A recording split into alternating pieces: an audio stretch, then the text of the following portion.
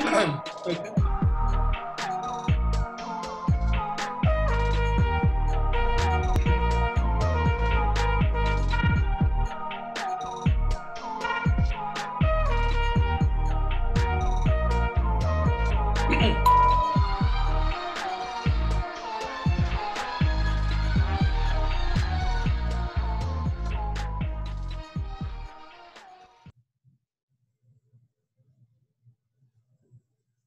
Hello, I'm Vince Staley, Executive Director of Media Impact Funders, and I would like to welcome you to the final installment of our 2020 Media Impact Forum.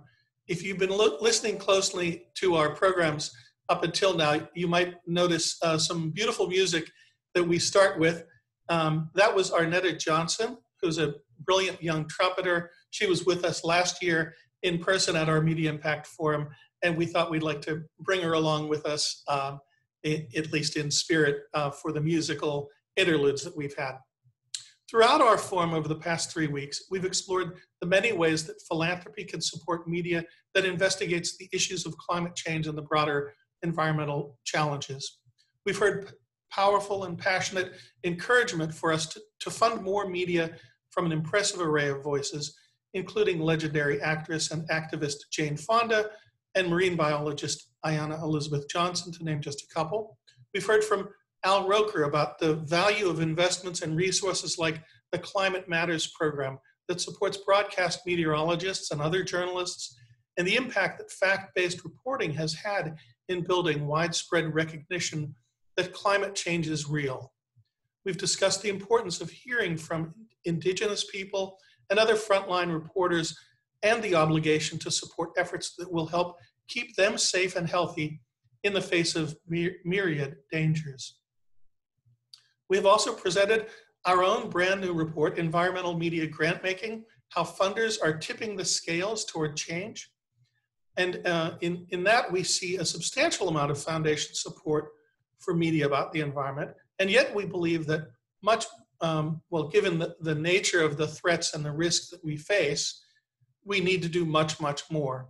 And to underscore this point, today I have an article published in the Chronicle of Philanthropy in which I argue that philanthropy is correctly focused on addressing the great risks we face in society, issues like the spread of an infectious disease pandemic, as well as the growing danger of climate change. But the portion we spend sounding the alarm on these issues is a tiny fraction of what companies would spend for a similar objective. In our report, we identify about $167 million in grants for environmental media just over the decade of 2009 to 2019. By contrast, in just 1 year, the top 10 property and casualty insurance companies like Geico and Farmers, they spent $6.7 billion to encourage consumers to address the risks they face in life. At the heart of these discussions, a fundamental concern is the ability to ground our environmental media in solid science, to use evidence-based information effectively to help inform popular debate with credible stories, and that through journalism or documentary film or public awareness campaigns, that will lead to sensible decision-making. In today's discussion, we're going to lead off with Elizabeth Christofferson, president of the Rita Allen Foundation and a member of the MIF Board of Directors. At the Rita Allen Foundation, they have been leading a new movement on civic science, which hopes to spark a broad engagement with science and evidence that will help to spark a broad engagement with science and evidence that will help to inform society's most pressing problems. Before I turn the Zoom over to Elizabeth, I also note that we're coming to the end of our forum programming this year, so I want to just take a brief moment to introduce you all to our staff who make these programs and everything we do at MIF possible. First, Marie Porter is our operations manager, and Marie has been with us a little more than a year. She came on as our office manager, but that was back when we all actually went to an office. And in the time that she's been with us, she's taken over a myriad responsibilities throughout the organization, and thus her title reflects that. Sabira De Piero used to be our operations manager back before beautiful little Serafia came along. Sabira is now executive producer, which is an unusual role for a nonprofit philanthropy organization, but we are focused on media, and Sabira helps us to pull it all together, working with program communications, pretty much all of the organization to help it run like a well-oiled machine, the way executive producers are supposed to do. Courtney Eshelman is our Director of Development and Member Engagement, and her most important role is to help build our network. And through that, we gratefully receive support from all of you through grants and membership payments. So thanks very much for your support. And if you're not a member but would like to become one, please reach out to Courtney at Courtney at mediafunders.org. If you were with us last week for our episode 4 in our series, you met Nina Sachdev, our Director of Communications, who oversees all of our publications and communications, newsletters, our website, social media accounts, our very active Twitter feed. In fact, we'll be tweeting today as usual, and especially overseeing the publication of our reports, like our new report on environmental media grant making. Thanks, Nina, for all of that work. And finally, last but not least, Roshni Melia, who oversees all things program at Media Impact Funders. If you have ever been a speaker in one of our programs, you know what a meticulous and thoughtful professional she is. We have been really happy with how well our remote forum has gone, and I think much of that is due to Roshni's careful planning. In a previous year, our forum fell on June 28th, and I tortured Roshni by wishing her a happy birthday in front of a large crowd while she was moving chairs on stage. I won't do that today, but on Saturday, we can all hum happy birthday to her wherever we are. She will be enjoying some well-deserved rest after the gargantuan task of organizing all of these programs. Thanks, Roshni. And now I'll turn the program over to Elizabeth. Typically, we note that we have 90 minutes in total, with the first hour devoted to our moderated discussions and the remaining 30 minutes reserved for questions and comments. But with a little extra time for the staff acknowledgements we've just done, we may go over time a little bit, and we'll get into questions a little bit after 2 p.m. But I'm sure that we'll have plenty of time for questions. And so please click on the Q&A button at the bottom of your screen at any point in the next hour or so if you have a comment or a question, and we'll call on you when we get to that point in our discussion. Thanks, and please take it away, Elizabeth.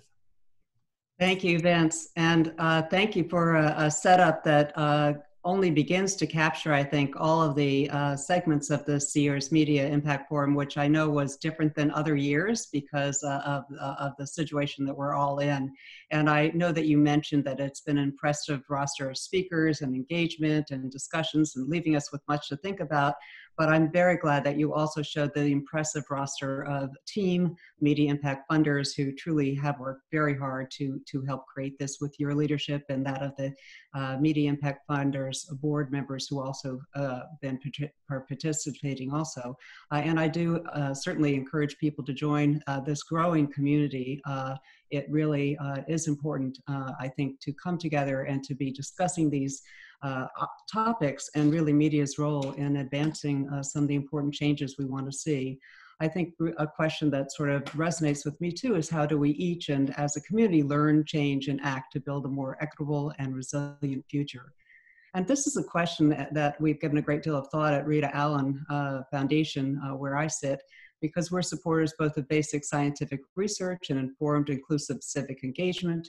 And we have seen the urgency of crossing silos to address wicked, complex issues that face us, and media's key role again in engaging diverse communities to help us make better choices. So at this forum, as Vince has noted, amidst a global pandemic, we can't lose sight of a global emergency that will be with us long after a vaccine is found, and that is climate change. And some of the answers will come from science, in the laboratory to conduct research on vaccines and climate models, and by scientists engaging in civic life in order to bring data and evidence to decision making. But solutions won't come from scientists alone or science alone, and we're grappling with long-burning crises that make both climate change and COVID-19 pandemic so much worse, as we've been discussing throughout the forum. Systemic racism, pervasive inequality, the exclusion of the most important voices in any solutions to climate change or public health, the voices of communities who are being most affected. And I'm glad that you also referenced Dr. Ayanna Elizabeth Johnson, who said at the start of this forum, the problem is really one of humanity. It's a lack of leadership, a lack of all the best ideas on the table. So our collaborative efforts with other funders and partners and fellows require new approaches, new voices, and leveraging the full range of our resources. We know that not only because of our values, but also because of the evidence, the growing science of science communication has disproven the idea that just giving people more facts will change anything. Our communication has to be rooted in understanding diverse needs and identities and co-creating solutions together. And I'm really delighted to welcome two co-creators here with that in mind, Dr. Karen Andrade and Kishore Hari, to talk more about bringing together science, media, diverse voices, and decision-making, an intersection we call Civic Science.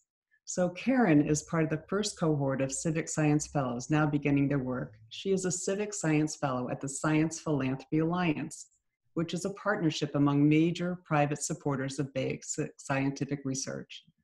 And she is also an interdisciplinary environmental health scientist by training. She has expertise in community-based participatory research and a track record of engaging diverse communities in science.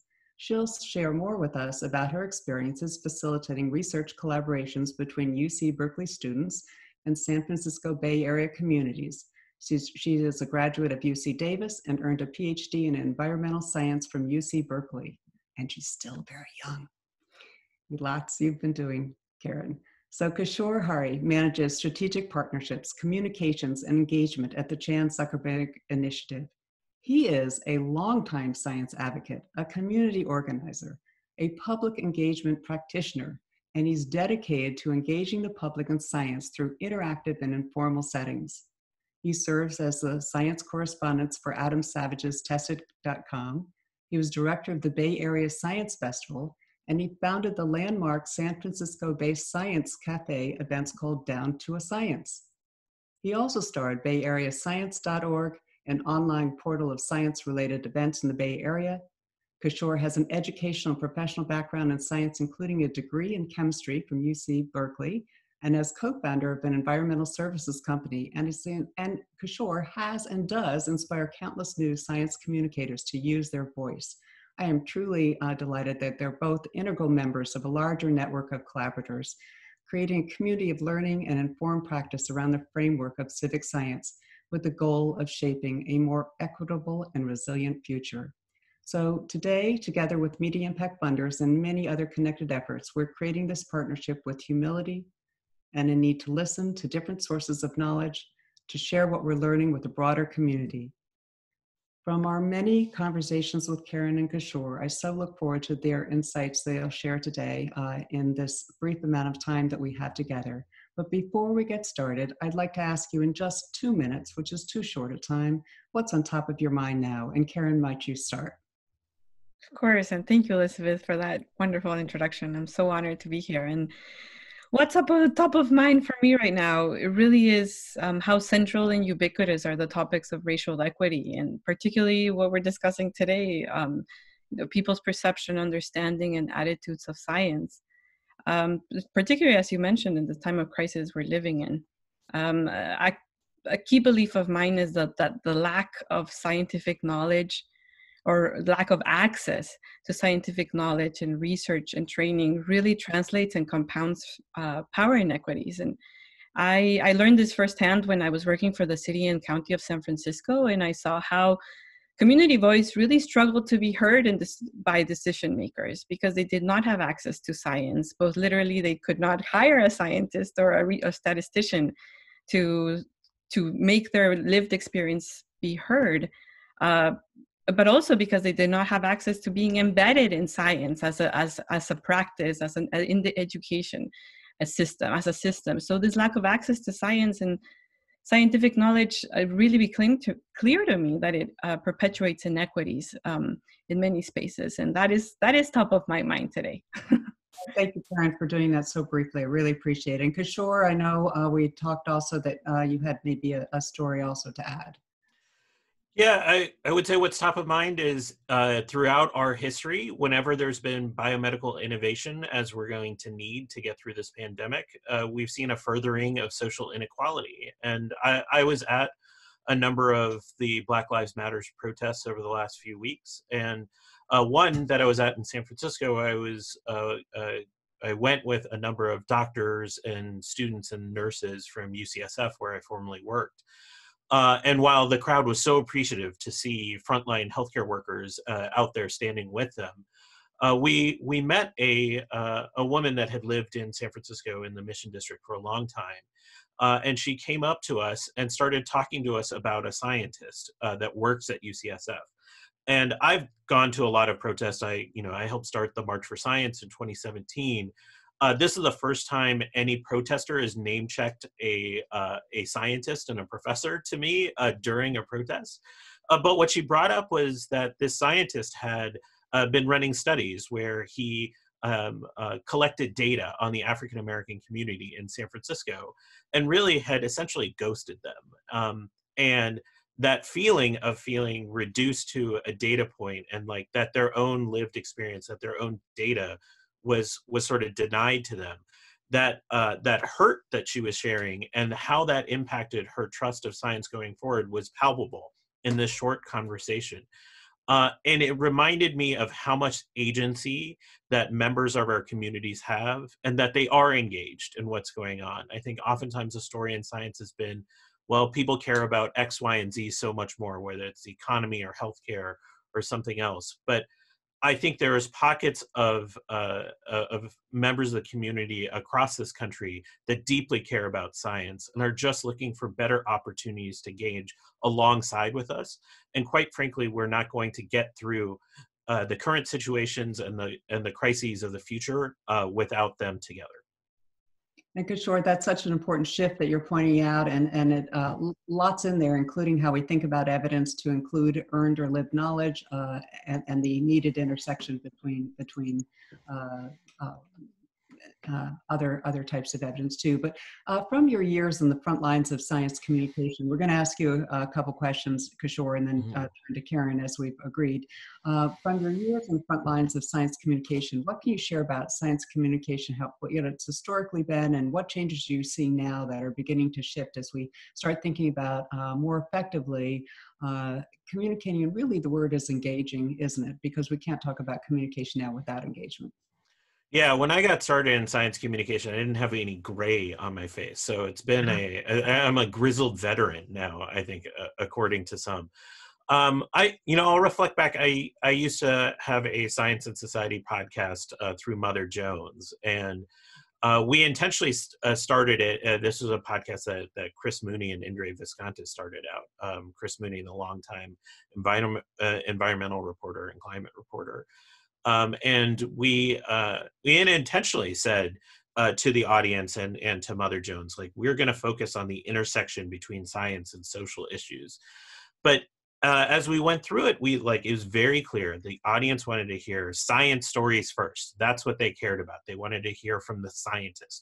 They wanted a level of authority coming through. And historically, science communication, especially when you even just rewind the clock a few years, has focused on the transfer of knowledge, the education, the understanding of the concepts and ideas.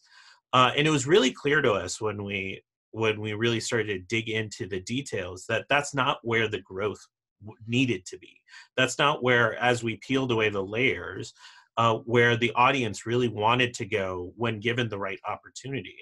And I'll bring up a specific example. So, during the Flint crisis, Mother Jones was covering that extensively, and we were doing some coverage as well. And I was talking to a member, Mark Edwardstein. He was the civil engineer at Virginia Tech, who basically grabbed his lab of civil engineers. They jumped in a minivan and went to Flint and went door to door, listening to people at their kitchen tables about their experience with the water in Flint.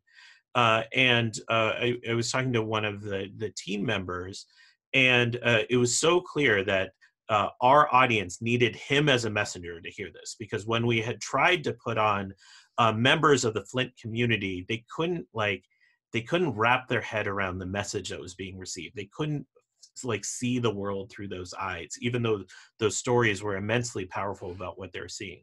But when they heard this engineer, this person that they had some level of blind trust in because of the kind of work that he was doing, they immediately shifted. And what he talked about wasn't necessarily like how the pipes are all connected and the science behind how the contamination happened. No, he talked about going to town hall meetings. And in this particular one where a community member was arrested because the city council didn't want her to keep talking about the issues she was having with water. And the experience of a scientist and an engineer sitting in the audience and seeing what he saw was democracy being sort of undermined in that moment. And what it told me is that, we oftentimes in science communication have created this artifice of science over here, society over here, and that gap is this incredible amount, gap that covers so many experiences. And when we shrink that, we have the ability to tell incredibly powerful and rich stories to audiences that are really looking for that type of messenger and authority. We should note that scientists remain one of the most trusted roles in US society, and it's been that way for a number of years. In recent times, they've been just behind military and firefighters among the most trusted individuals in American society. And I believe since the start of the COVID pandemic, we've passed the military. So now we just have firefighters to overcome, I guess. But the point of it is during that time, it was really clear how we needed to pair the storytelling that was already there from the community with the scientific expertise to reach a really particular audience. And that told me so much about the nature of the stories that we're trying to tell in science are less about spreading like the knowledge so that everyone is on the same plate, but more about being really specific about our targeting through our messenger and our message to who they reach based on the values and beliefs they hold. And thank you, Kishore. And I have two more follow-up for you, and that is, as we think also about the shifts, not only trusted messenger, but also about creating sort of meaningful relationships with audiences. There are some tools that are available and some research that helps us think how we can better make this connections, especially as we're getting increasingly polarized on issues such as climate change and many other science-related issues that are important to our society. Might you comment on that also? Yeah, if we rewind the clock just a few years, we often would talk about America as having one perspective on science or one perspective on climate change. That started to rapidly change with Dan Kahan and the Yale Climate Communication Program's work on establishing that Six Americas landmark research report that really started to break down perspectives towards clients in different segments based on long-held attitudes, what their behavior is to a certain extent. We've undertaken similar research at CZI, looking at that through the lens of science and particularly biomedical research in the context of the COVID pandemic. And what we're seeing consistently over and over and over again from that initial report that Yale led and has repeated over time is that there is not this massive anti-science or anti-climate movement. There is a small, organized, and outsized number of people that have large views that tend to be amplified on social media. But at the same time, the majority of people fall into these realms where they're either under-engaged or not engaged on their terms. And really what we see is this ability to pair this really powerful data with the storytelling and the messengers that already exist in the market right now, and have our stories be really targeted to those that are going to be most receptive to it based on who they are and what they believe in. We're not going to send that same scientist I was talking about in Flint to go talk to the Christian conservative in Texas who has never had any relationship with a scientist or engineer in their life. Their values just won't align. And so while we can do a lot of effort to make them talk to each other, it's going to be a lot of effort. But there are a lot of messengers that are appropriate. And I think when we start to see this data-driven approach to engagement start to be paired with the people that are doing the work, the effectiveness of these messages can rise. We're already seeing a lot of success in the climate community with this. I think the question now becomes, how do we scale this across science so that science becomes a tool of the people as opposed to a tool that scientists use to move our knowledge forward? Exactly. Now there's not nearly enough time, Kishore, to dip into your deep knowledge, but can you just very quickly, so we can segue to Karen too, and give her some time of just allude to what philanthropy can do to drive this strategic work forward?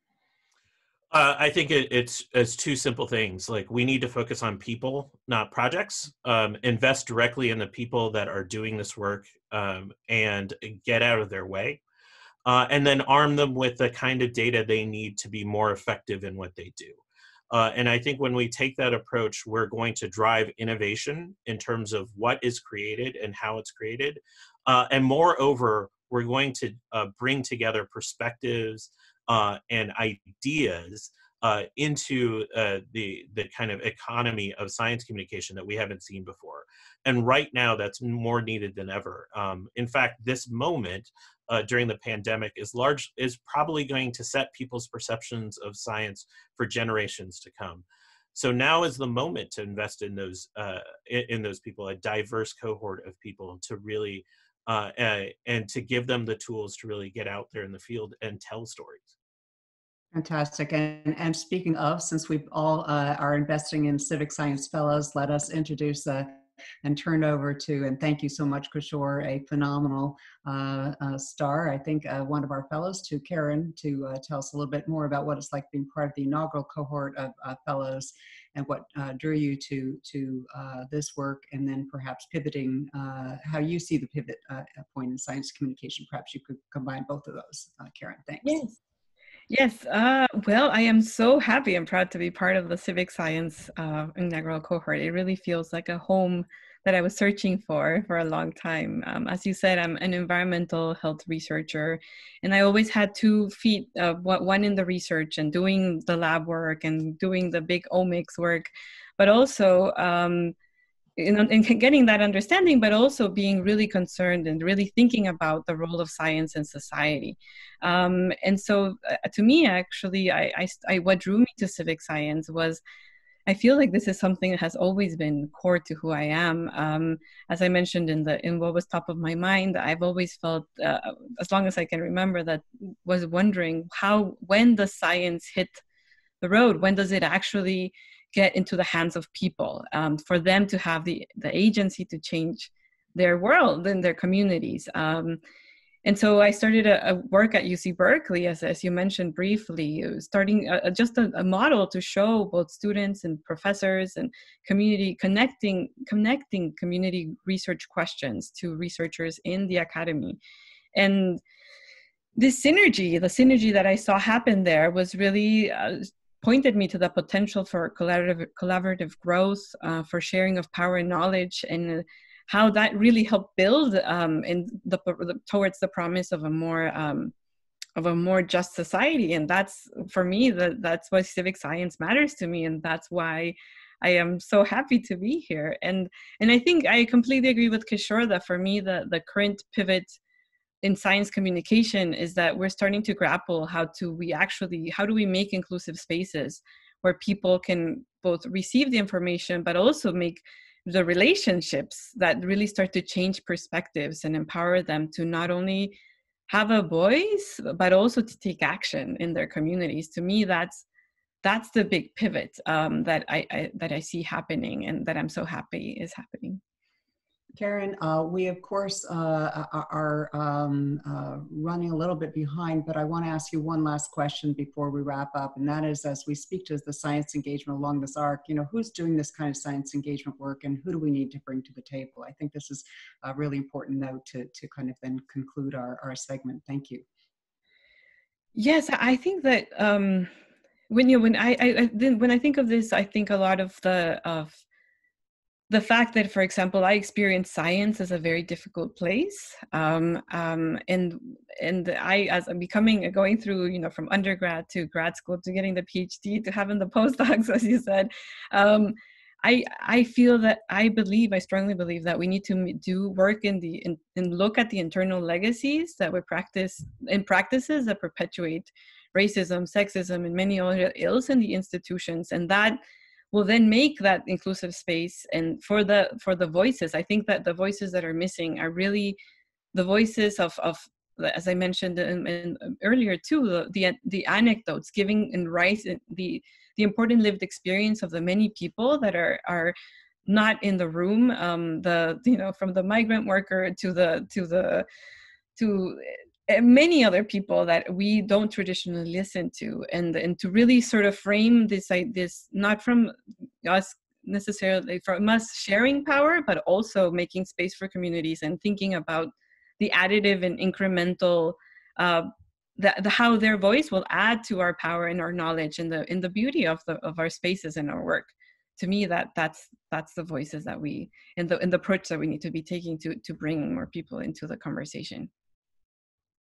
Thank you, Karen, so much. And would you add your final question that I was going to ask you about from your perspective on the role of philanthropy at the civic science ecosystem, perhaps into our chat box, so I can conclude by saying that in this brief amount of time, we are indeed very grateful to you, Kishore and Karen, for the issues that you've brought forward. We certainly thank Media Impact Funders for creating a community to look closely at these critical, complex, and intersecting issues, and look forward to continuing the conversation today and beyond, as well as the rest of the program today. So thank you. Thank you, Elizabeth. And I should note that Elizabeth is also chair of our program committee, so she really helps us to shape all of our programming with high-level oversight of that work. And this session today is supposed to especially help us shape the programming for the coming year, where in our learning agenda, we've highlighted the importance of science communications and evidence-based information in shaping the public debate. So hopefully we can all encourage everyone who's listening to share ideas with us on how we can better shape our programming before. I'm so happy that we had the conversation that you just moderated, Elizabeth. It's something that echoes, I think, what we've been hearing throughout the forum, the importance of addressing racial justice, that racial justice is tied to environmental justice, and that the impacts of climate are going to be unevenly distributed to affect communities of color and in other ways, call for climate justice as well. And so we know that these issues are interlaced. That was certainly clear from the first person we heard from in the forum when Amy Goodman interviewed Ayanna Elizabeth Johnson. And we also heard similar themes addressed in your own programming, the Civic Science Zoom conference discussions that you're conducting parallel to this. Just the most recent one was quite illuminating on these topics as well. And we'll post links to that as well in the chat. But now we're going to turn to lessons we've learned at the Frank Gathering. One of the last trips we were able to take when we were still traveling was our annual pilgrimage to Gainesville, where the Frank Gathering brings together the most amazing public interest communications experts, academics, practitioners, foundation representatives, and we love to go to Gainesville for that gathering. And we heard several really interesting presentations, 3 of whom we're going to hear from today. And to lead us in that discussion, Annie Neiman, the Director of Research at the Center for Public Interest Communications at the College of Journalism and Communications at the University of Florida, is going to moderate this section. And the lessons we learned from research in communications will also help to illuminate the third discussion as well. And I'll come back to mention a little bit about that as well. But now I'm going to ask Annie Neiman to take over from here. Thank you, Vince, and thank you, Elizabeth. That was so fascinating, and I'm so excited to be a part of this conversation. At the center, we believe that increasing engagement with science to help solve society's pressing challenges requires that we apply insights from science to the stories we tell and how we communicate to build community engagement. And this is particularly true in this hyperpolarized moment with our tendencies to pick sides based off of our identities, encroaching into matters of public health, freedom to live without fear of police violence, and the looming point of no return we face with climate change. This moment requires science that can help guide us forward. And at our Frank Gathering this year, which as Vince said is a gathering for change makers, we heard from 3 scientists whose inspired work call us to think about how we build a culture of civic science. We'll hear from them today. Their work helps us imagine new ways of engaging communities to build the world we wish existed. So first we'll hear from Dr. Davin Phoenix. Dr. Phoenix is an assistant professor of political science at the University of California, Irvine, and he studies the intersection of race, politics, and emotion. Then we'll hear from Dr. Gordon Kraft-Todd. Dr. Kraft-Todd is a postdoctoral fellow at Boston College, and his research examines the impact of messengers on our willingness to engage in environmental action.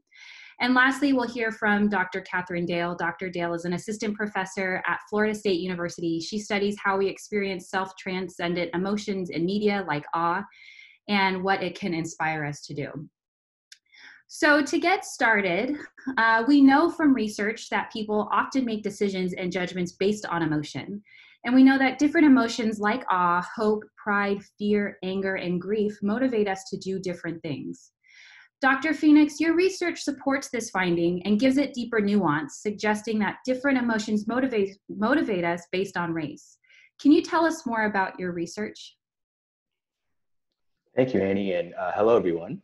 As I prepare to share screen. So as we think about people encountering urgent, pressing, even generation-defining issues, such as climate change, we may hope they respond with a sentiment akin to the lines of Howard Beale in the classic 1976 film Network. Let's see. I'm mad as hell and I'm not going to take this anymore. And that quote resonates with how political psychologists tend to view anger working to shape behavior. Anger makes people less risk averse. It makes them more confident in their actions and more impulsive. Thus, it's very effective at moving people off of the sidelines and onto the playing field, increasing people's motivation to engage in civic and political actions, such as canvassing for candidates or issues, contacting local officials, attending meetings in town halls, or partnering with community groups to address pressing concerns. All the kinds of actions that we hope people take to address environmental issues. But there's a catch.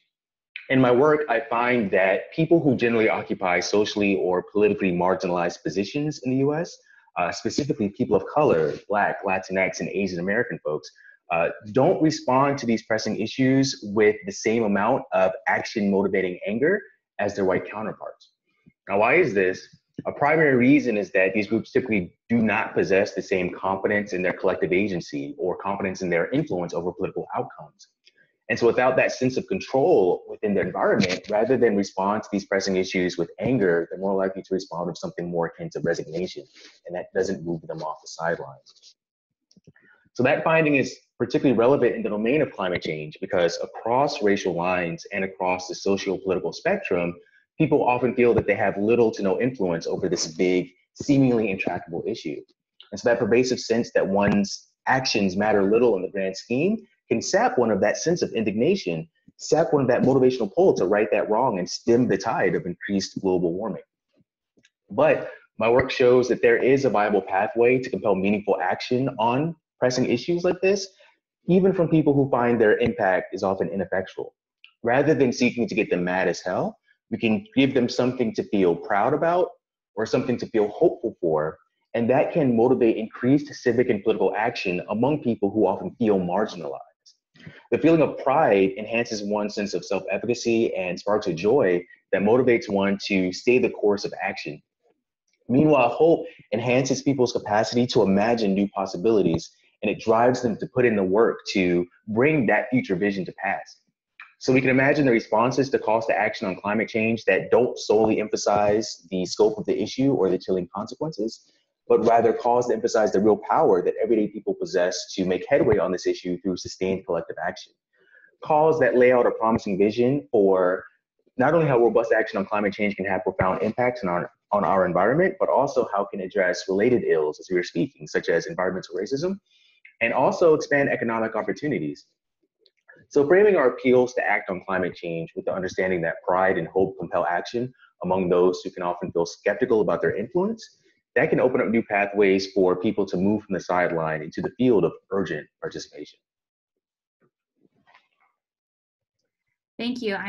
I so appreciate the nuance that you give to this conversation about the role of emotion in motivating us. And I think your research pushes us to acknowledge where the communities are when we seek to engage them. And if they feel like they lack agency or power, then we can use emotion with intention to bring them in. That's incredible. Absolutely. I think it's really critical for us to recognize that people aren't simply responding to threat messaging, right, in sense of urgency. We want to convey a real, genuine opportunity, and I think the other speakers will speak to this, right, for people to make some headway, to make some real progress. You can't just give people the problem without giving some kind of blueprint or pathway for a solution. Right. And increase their feeling of power. Thank you so much. So it is also well known that messengers play a critical role in mobilizing communities. We've heard a little bit about that today. Effective messengers are seen as trustworthy, credible, and authentic. Dr. Kraft-Todd, your research builds on this body of research and tells us that we can also identify effective messengers by the actions they take. Can you tell us more about that?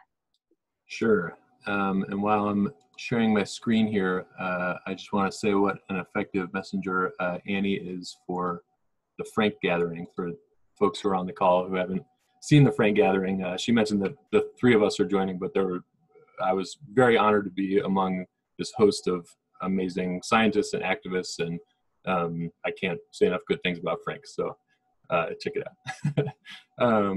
Okay, so I'm excited to tell you all about some work that I've been doing that's inspired by the phrase "actions speak louder than words."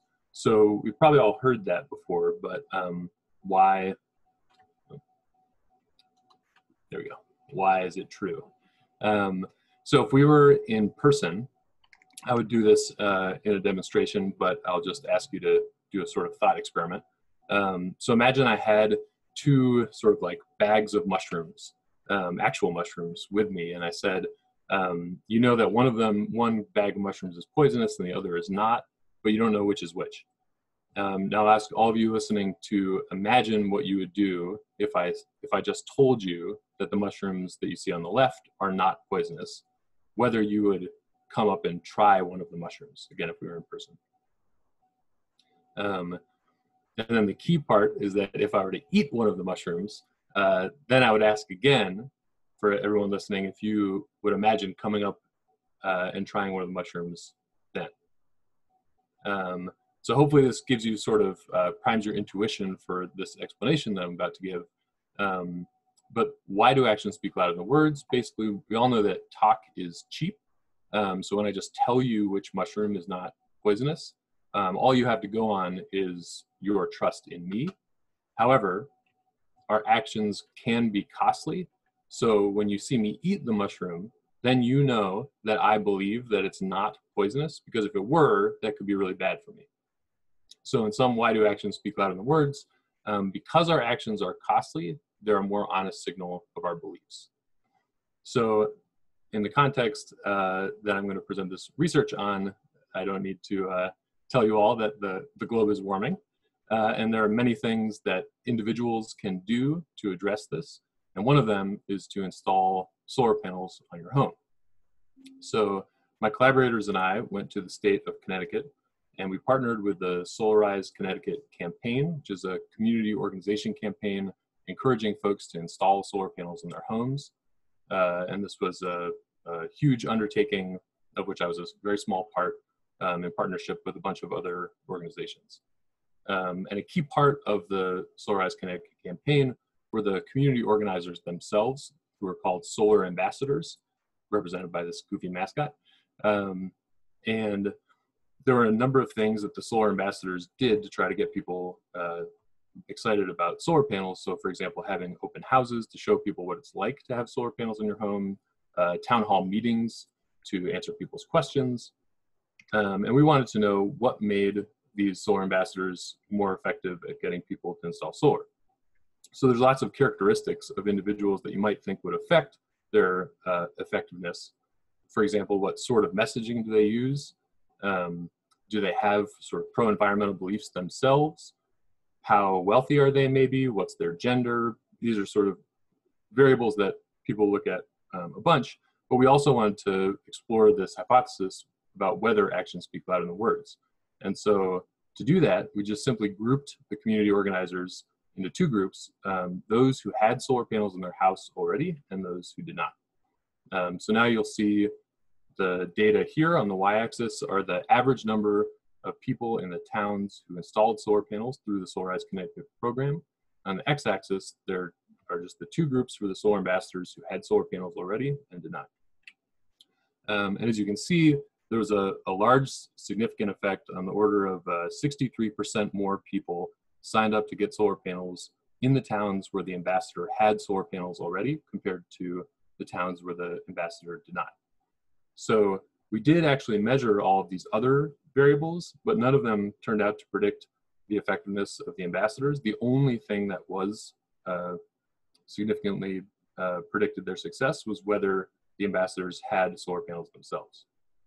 Now, this was a field study, a sort of correlational study. We didn't manipulate anything, so we wanted to replicate this observation and have more confidence in the causality by doing a number of online experiments, of which we did 3 with about 1,800 people. And we also wanted to show that it didn't just apply to installing solar panels, but to other kinds of behaviors that individuals can do to combat climate change. For example, buying carbon offsets for flights, xeriscaping your lawn, which means replacing a grass lawn with more sustainable ground cover like gravel or succulents, buying consumer goods used instead of new, and finally, actually it's very relevant now, but when we ran the study a couple years ago, it came out of left field a little bit, wearing a face mask when you're sick with a cough or the flu in public. So the takeaway message here is if you're looking for ambassadors to represent a cause like Greta Thunberg for climate change, and you want people to really know what these ambassadors believe, you can try to recruit people who do actions that are consistent with these beliefs rather than just saying the words. So like Greta taking the boat instead of the plane to the UN summit. That's it. Thanks. Great. Thank you. And I say this with love. I appreciate your cheesy graphics. Thank you. I feel like your research is so obvious, but also like I think it's really important for strategists to remember, like when you are activating messengers, do they walk the walk? They might be environmentalists, but are they living the life of an environmentalist? And your research says that that's something that we need to think about as we build these advocates who go out and fight for the world that we wish existed. So thank you so much for that. Yeah, absolutely. And just one little point, because we also think it's kind of obvious, but had the organizers of this campaign, for example, thought that in advance, they may have recruited more ambassadors who had solar panels already, but in fact, only about 33% of the community organizers did. So I think that's, even though it seems obvious, that's like a great sort of, practical organizing principle that you can, if you're advocating for a specific behavior, have people who have done it represent you. Right. It's a characteristic that builds authenticity and credibility. Mm-hmm. Yep. Great. So thinking about emotion again, we know that awe is really powerful and it's an underutilized emotion. But awe opens us up to new perspectives and can inspire us to be gracious with our time. Dr. Dale, you study awe-inspiring content, and you recently found that awe can have an impact on us whether we personally experience it or we witness someone else experiencing it. Can you tell us more about your research and this finding? Thanks, Annie. Let me go ahead and share my screen here.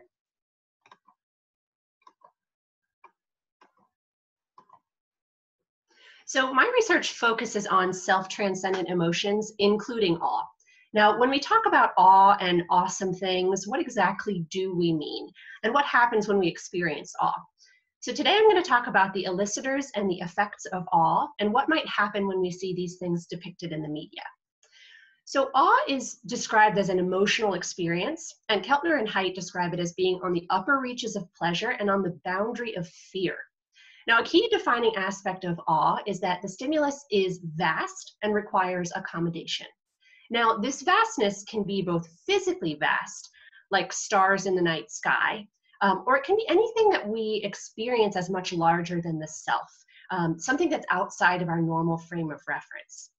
Now, when we encounter something that is awe-inspiring, this normal frame of reference needs to be adjusted.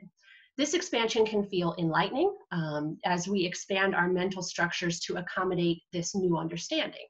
So when we go outside and we stand under this incredible night sky and we feel very small next to it, next to all these tens of thousands of stars, this is awe.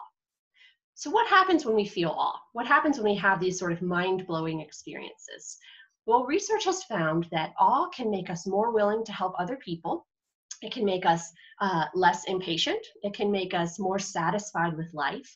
And one really cool thing that people have found is that by bringing us into the present, it can actually make us feel time differently, making us feel like we have more time. Now, this is great, right? So experiencing awe can make us want to help other people. It can make us feel more satisfied with life. It seems like maybe we should just all go out and experience awe more often. Visit the Grand Canyon, stand at the side of it, feel small next to it, just soak in the glory of it. And research says that we will be better for this. And this would be wonderful if we could do this, but it's really not feasible for many people, especially during our current pandemic situation. So one way that we might have awe-inspiring experiences is through media exposure. Now, a couple of years ago, a team of researchers and myself set out to explore the contents and effects of inspirational media. So we were specifically looking for elicitors of self-transcendent emotions. Self-transcendent emotions are any emotion that takes us outside of ourselves, including awe. So we systematically went through this media content looking for elicitors of self-transcendent emotions, including awe. So some things that might inspire awe are, in addition to vast stimuli, we have extraordinary skill or talent, music, art, incredible architecture like the Taj Mahal or Westminster Abbey, or nature like the Grand Canyon. And also, watching someone else experience awe can inspire those same feelings in ourselves. So this project was a little bit difficult because elicitors of self-transcendent emotions and awe are very idiosyncratic. What evokes these emotions in one person might not necessarily elicit them in another. So when we were examining this content, we had to be very careful not to judge the extent to which we personally believed that these depictions were awe-inspiring or likely to elicit a self-transcendent emotion. So we also allowed for the co-presence of elicitors. So here's an example of a piece of content where there were a lot of different elicitors present at the same time. So in this particular news segment, this was a man who spends his day carving these amazingly large and artistically ornate sandstone caves, just for the joy of it. So in these particular photos here, we see nature, we see skill, we see vastness, and we see art all at the same time. And what we found in this content analysis was that elicitors of self-transcendent emotions are frequent in inspirational content. Notably, though, the elicitors associated with both awe and hope appeared the most frequently. However, the nature of content analysis is such that while this particular research method can tell us about the content itself, it can't actually tell us if people think these things are inspiring.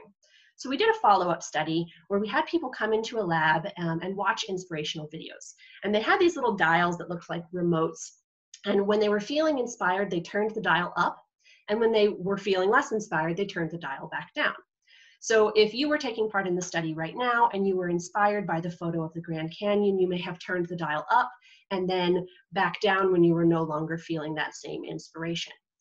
And when we analyzed our results, what we found were that these elicitors, when these elicitors of self-transcendent emotions were shown on screen, people did turn their dials up. This tells us that these depictions are actually eliciting feelings of inspiration in audience members.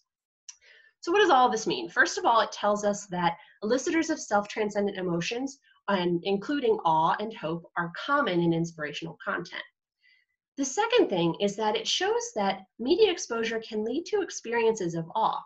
Now, this runs counter to the dominant narrative that media consumption is somehow bad or inherently negative. There is excellent research that has demonstrated that media and social media can have negative effects, but positive media psychology research is also finding that it can have positive effects, that we can experience awe and hope and admiration and a host of other self-transcendent emotions when we consume media. So as we've discussed, feelings of awe can make us want to engage in pro-social behaviors, like helping others, and then it can also make us feel more satisfied in life.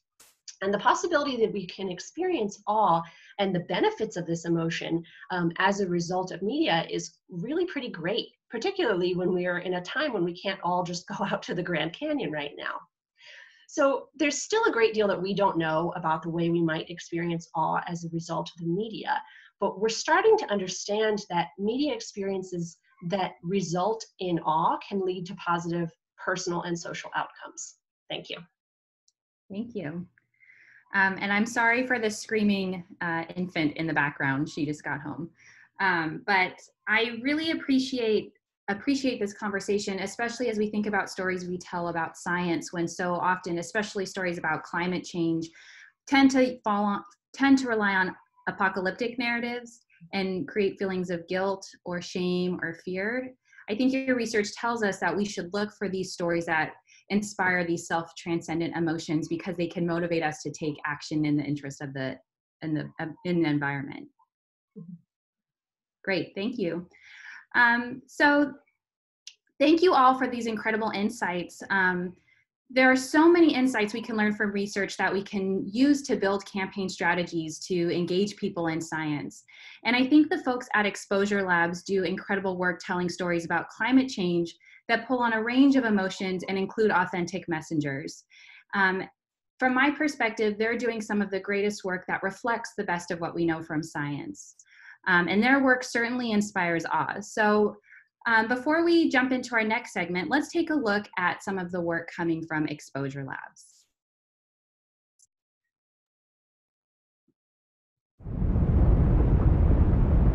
We're just observers, these two little dots on the side of the mountain. And we watched and recorded the largest witness calving event ever caught on tape. So how big was this calving event that we just looked at? We'll resort to some illustrations again to give you a sense of scale. It's as if the entire lower tip of Manhattan broke off, except that the thickness, the height of it, is equivalent to buildings that are 2.5 or 3 times higher than they are.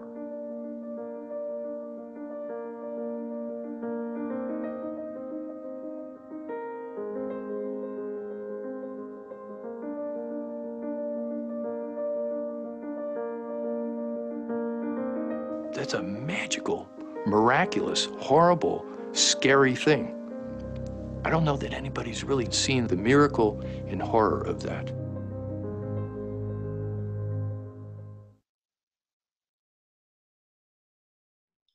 Thank you.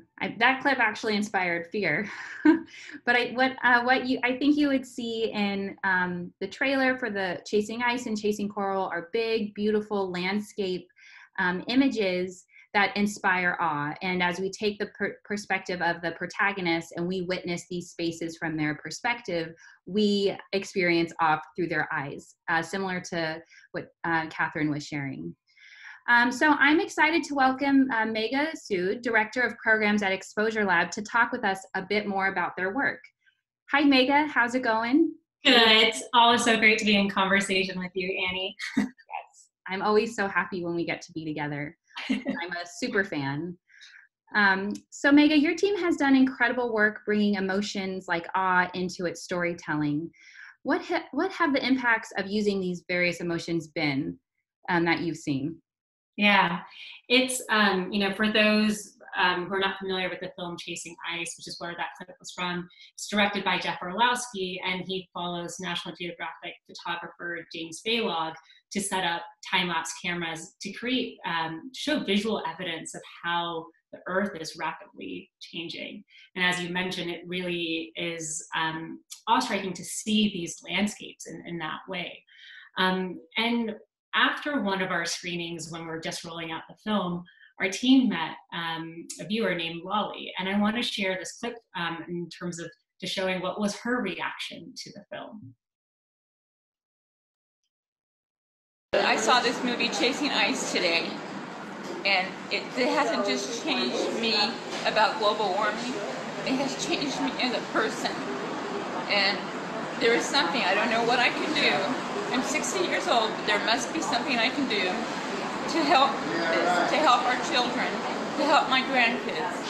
But I'm going to change it, because this movie was fantastic. Every human being in this world should watch this movie.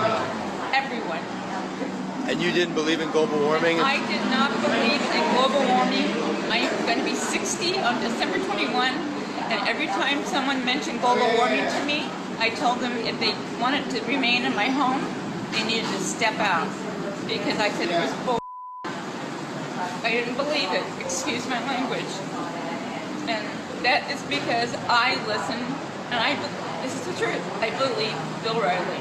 And now you saw this movie. And I saw this movie, and I apologize to anyone I ever talked into believing there was no global warming. I have talked every friend, every person I know into believing there is no global warming.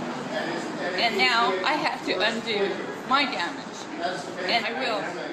For the moment I go to my car, go home, go to my computer, it has changed my life. Wow, that's great. That's really cool. Thank you for giving me this moment. It was a great movie. Lolly actually came to the film screening to heckle us, right? And seeing her reaction really gave the team insight into the power of awe to actually change hearts and minds.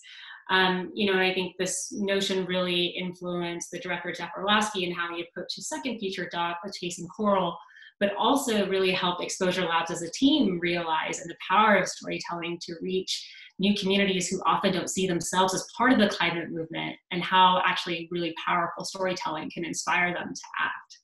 Mm-hmm. Yeah. I mean, you can hear it in her voice how powerful that emotional experience must have been for her, which must have been quite a different experience than if you all had just simply featured scientists or shared data points. So we know we need lots of stories with lots of different emotions and characters that we can connect with and resonate with. Can you tell us about how you all at Exposure Labs are supporting those stories? Yeah. So we know how crucial storytellers are in framing how society understands some of the biggest crises of our time, like climate change, like the pandemic, and also the power of storytelling for us to understand the solutions and how to address these crises. But we have to ask ourselves, why haven't we actually built the political will for meaningful climate action? What is not going well in climate storytelling? So just take a moment right now to think about some of the biggest, most popular climate stories of the past decade. Most likely, you'll start to see a pattern of films that amplify trusted messengers who are white men from the global north. And we got together with our good friends and mentors at the Doc Society and asked ourselves, where is everyone else's stories? There's no such thing as a silver bullet film that's going to solve the climate emergency. What we really need is an explosion of stories that can reach different audiences. Of course, everyone hopes that their stories are seen by as many people as possible. But usually a storyteller is inspired to tell a story because they want it to reach a specific audience. And how do we really help make that happen? So with Doc Society, we actually recently launched the Climate Story Lab, which is an initiative that brings together storytellers across all mediums, from documentaries to podcasts to magazines and poetry series, and mixes them up in a heady brew with climate scientists, researchers, political strategists, faith leaders, comedians, and grassroots organizers. And as Michael Primo, who's a filmmaker of Water Warriors, and I believe he's also spoken at the Media Impact Funders Forum before too, he so beautifully said at the lab, what we need is a biodiversity of stories as diverse as the ecosystem we seek to save. The Climate Story Lab is really an opportunity for our community of storytellers and practitioners to really ask ourselves, who is telling the story? How is the story being told? Who is funding it? And how is the story being amplified? It's been really fascinating hearing the work of all the tremendous researchers and scientists that have been on this call, and starting to realize that so many of the projects that have been part of the Climate Story Lab cohort really align with the research. We knew that there was something really special about these stories, but we didn't have like the language or the framing to really articulate why we felt like they were so special and why we felt like they were so needed. Mm-hmm. And I love what you're saying, that it's not that we need a diverse set of stories with the different emotions, but that we also have to be really intentional with the messengers who are in those stories, and ensure that we're connecting the right messenger to the right audience. And we heard from Dr. Kraft-Todd that messengers matter for bringing people into movements. Are there any examples from the Climate Story Lab that you think embody this message? Yeah, the first film that comes to mind is Greener Pastures. It is directed by Sam Miro, a really talented young filmmaker who grew up in the Midwest. And this film, which is still in production, is an intimate portrait of 4 American families who are exploring the rise of suicide rates and growing mental health issues among Midwestern farmers. So we're going to play a little bit of a small clip from the story.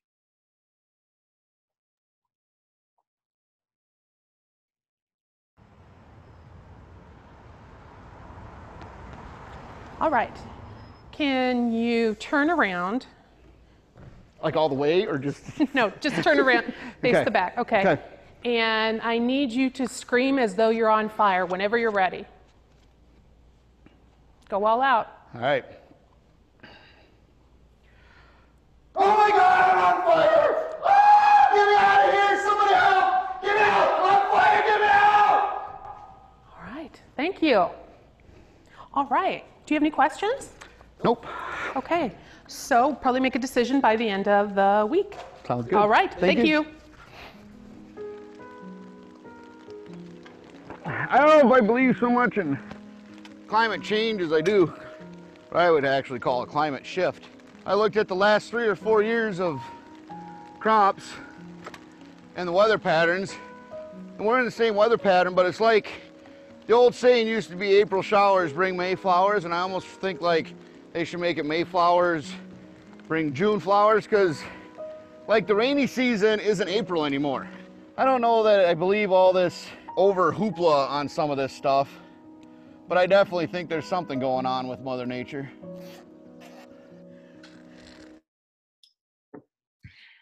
The main participants in the film Greener Pastures are farmers who are advocates for policies that address climate change, or climate shift, as he said in the clip. When we had the Climate Story Lab in London earlier this year, we were joined by the research organization More in Common, and they were sharing their work about Forgotten France, where they've identified that there are communities who've been, experiencing economic hardships for multiple generations.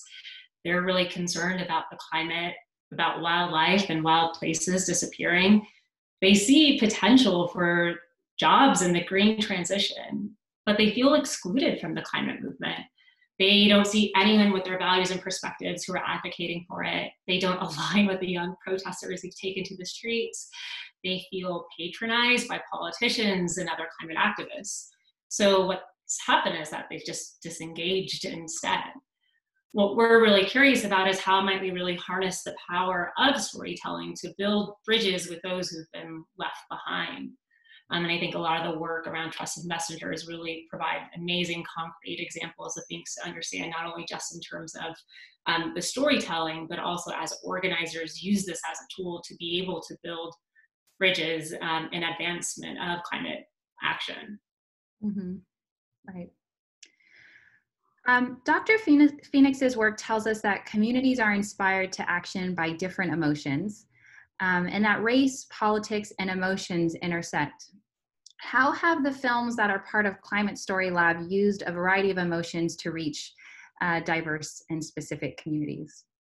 Yeah, it's great. You know, it's, again, when you look back at some of the most popular climate films of the past decade, many of them fall into this like emotional pattern, one that was noted earlier today, where it's just like, you know, fear, fear, fear, fear, maybe a little bit of hope at the end, or just fear and more apocalyptic fear.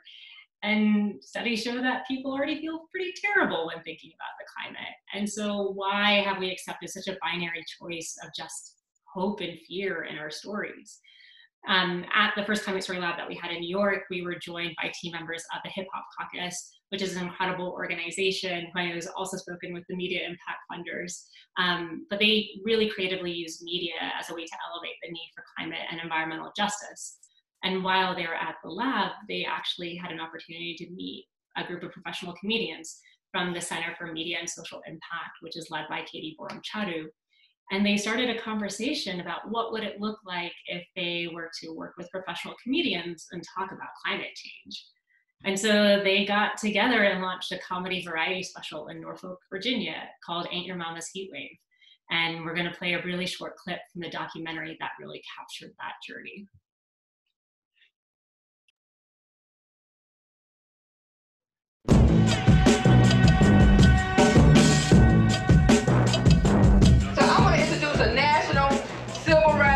Social justice leader, Reverend Lennox Yearwood.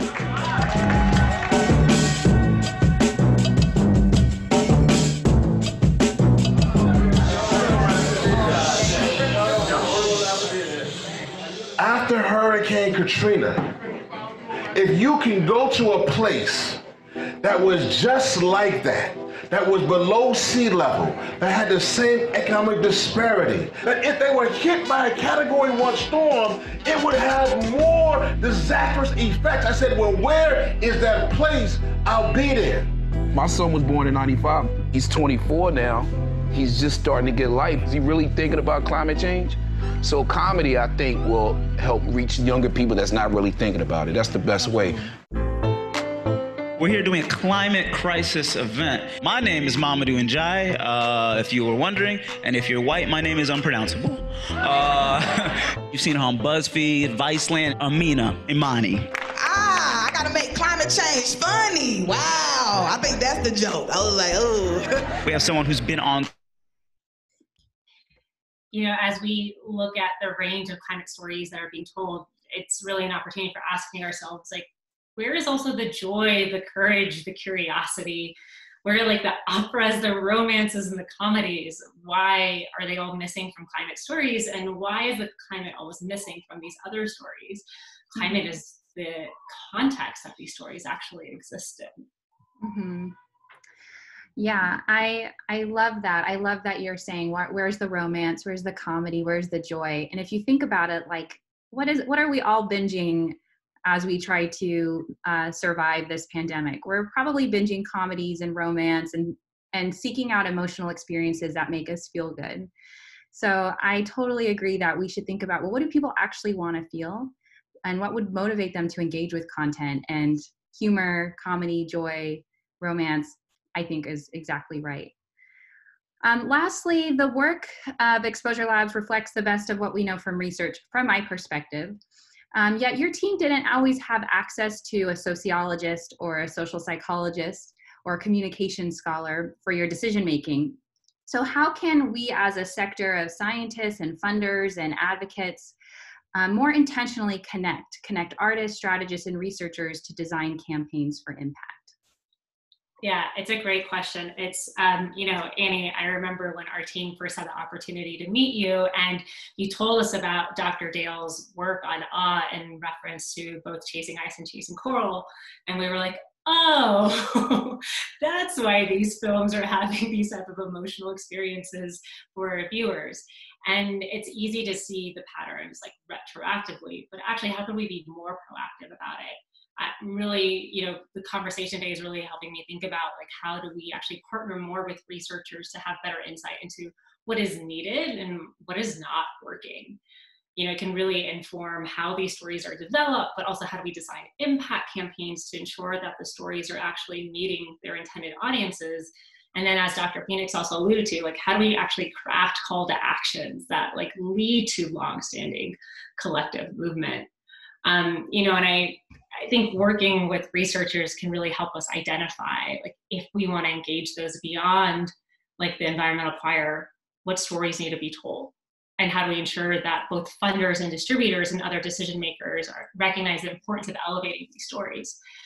Stories like Greener Pastures and Ain't Your Mama's Heat Wave may or may not be the next Marvel film, but that doesn't mean that they're not important to tell. And so I think what would be really amazing, and I want to basically follow up with everyone that's been on this call, is partnering with y'all to really help us explain why these stories are so important to support, so that in the end we truly can build the political will for climate action. I love that. And as we were preparing for this, you were telling me about your old position at IDEO and how every team had a sociologist thinking through the challenges. And I just love the idea of bringing research and practice and art together to design with more intention, and rather than relying on instinct and tradition, we can work with researchers to provide that gut check and sort of tell us where our blind spots are and how we could be more efficient in designing campaigns based off of how the mind works and how behavior works. So. Yeah, and my closing thought, Vince, I know we have to wrap, but just say, I think what's so amazing about that, Annie, is, we recognize that funders have been really supportive of us in terms of like helping to write the funding for the right like measurement and evaluation tactics to support the campaigns that we do. But what would it be like for funders to also be able to support us to work with sociologists throughout both the production and our impact campaigns? Because at the end of the day, it's just going to help us all reach the same goal that we're working towards. So. Thank you all.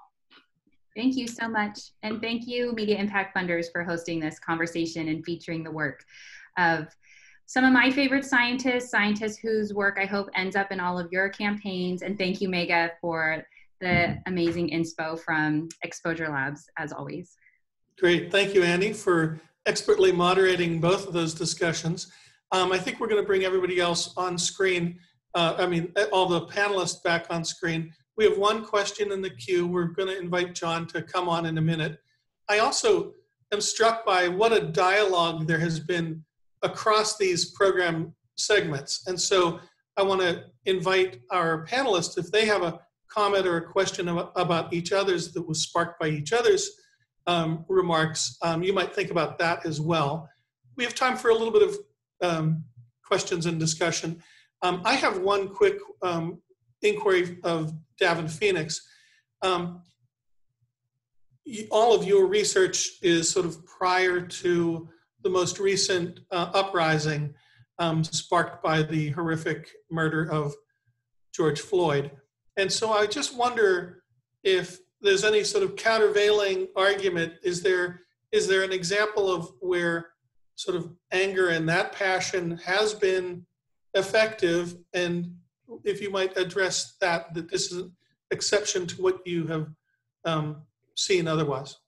Sure. So I painted a pretty incomplete picture of the overarching argument. So while I'm finding that anger is not motivating people of color, specifically African Americans, towards civic and political actions, there's one exception, and that's the domain of protest and system challenging actions, right? So what we're seeing on display is the latest groundswell. And I speak to that. I devote a whole chapter to that, actually, that the way in which Black anger over politics, over the system, often translates towards a very entrenched skepticism about change within the system or regime change, kind of creating the kinds of liberation or transformational change that many people desire. And so oftentimes when you do see Black people get angry, it is going to be directed not towards the polling place, but to the front lines of protest. So I think that's something that's really important to understand. A lot of people are asking me about how this is going to translate to the election in November. And I'm saying it's not going to be an automatic translation, because a lot of that same frustration that's on display, if we look at Minneapolis as the epicenter, right, for this current groundswell of unrest, many of those same folks on the ground were organizing and protesting in 2016 after the death of Philando Castile, right? So that is further reinforcing that sense of skepticism, right? Whether it's under Obama or under Trump, regardless of the local regime, we still have these entrenched issues. So yeah, if I can tell a bigger picture of the story, right, it's in thinking about how we're making these calls to action to groups and saying, look what you stand to lose. That might fall on deaf ears because they say, well, you're not actually offering me a pathway to change that's any more viable than what I have now. I'm looking to radically transform the whole system. And that's when you can get into a lot of these different kind of ideological clashes amongst people that might broadly align on wanting change, but differ very greatly in their level of confidence in what avenues of change are or are not possible. Can I just ask you to elaborate one point, and that is, in a moment that is so volatile and where the power is sort of coming up through the streets, it's probably hard to modulate the signals, right? But is there a way of weaving both the uplifting, practical, positive with the righteous anger that is totally justifiable?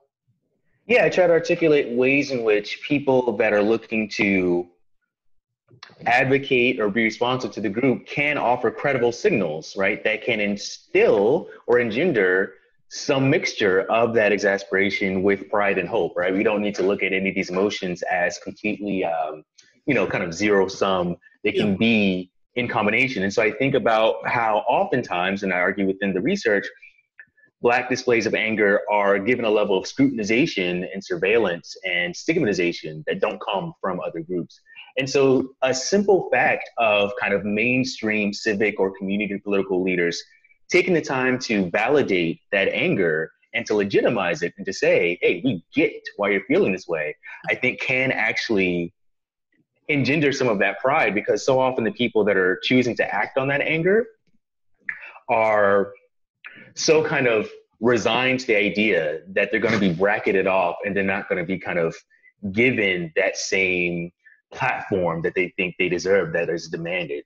So I argue, for mainstream political figures locally and nationally, to simply take the time to say, we get why you're angry, we're angry with you, we're angry for you, I think can go a long way to giving those sets of people a pathway to kind of seeing their grievances maybe being responded to within the quote unquote conventional realm of politics, whereas they don't typically have that belief.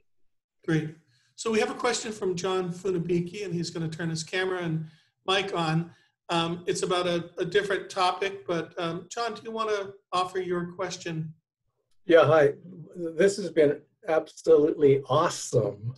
I've had a transcendent experience here. But I wanted to come to the core topic here, which is science and evidence-based media. And I speak as a journalist and with experience in philanthropy. There's a story in today's Washington Post about how conservative media really have shaped public opinion and caused confusion about the pandemic, spread conspiracy theories, et cetera, et cetera. And my question is what could both the scientific community and the philanthropic community do to combat conservative media, number one? And number two, I mean, really, I'm thinking, think how long it took the New York Times to be willing to use the word lie in relationship to President Trump. They had all kinds of verbal contortions to try to get across that idea until finally they said, yeah, we have to call them lies. When should we do the same with conservative media? For anyone. So I'll jump. This is Kishore. So we just finished a round of research looking at public health behaviors and adherence to public health behaviors in particular cities and what drove that. And generally speaking, what we saw was that there's a really complicated information ecosystem that people are using to inform the behaviors that we want to see in the world. And it's not clear at this time how much information like China created the virus or something along those lines leads to what is critical right now, which is adherence to basic public health guidelines. And we don't really know what the long-term effects. We can study it from what's been seen before, and there's a whole field of the science of science communication that's looked at misinformation and how best to debunk or address it. And I could talk ad nauseum about that, but I think the real issue at hand here is the rising partisanship around public health behavior poses a fundamental risk for us to get through this pandemic, according to most scientists. So there is a little bit of like, what battles are we choosing to fight when we're talking about addressing a known piece of information that are false? Because at the end of the day, we really need, at this point in the crisis, to see people believe that basic measures of public health are trustworthy regardless of their partisanship status. So in this way, like, we really want to see more consistent messages come from the federal government, to come from government agencies at the local levels. And that would be incredibly powerful to counterdict some of the things that, like, Kathleen Hall Jamieson highlighted in the study in the Washington Post today. When it comes to debunking, like stuff like when Plandemic came out and was shared on Facebook, the aggressive sort of move by the scientific community to address that before it became much larger was very effective and grounded in what we know to work in terms of science communication. But when you're talking about, in the studies you referenced, Sean Hannity on a nightly basis talking about something, that's an existing framework, an existing audience that already exists.